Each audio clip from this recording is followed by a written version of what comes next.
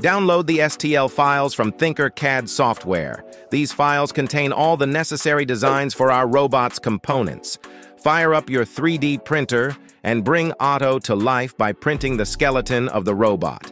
Assemble the hardware sensors with the 3D printed modules. Set up your robot routine from AutoBlocky software.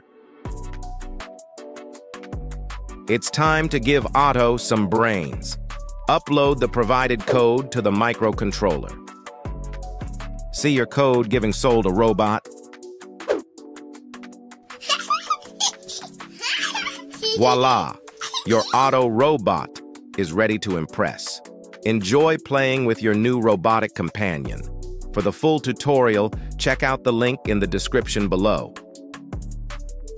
And don't forget to like, share, and subscribe for more exciting DIY projects.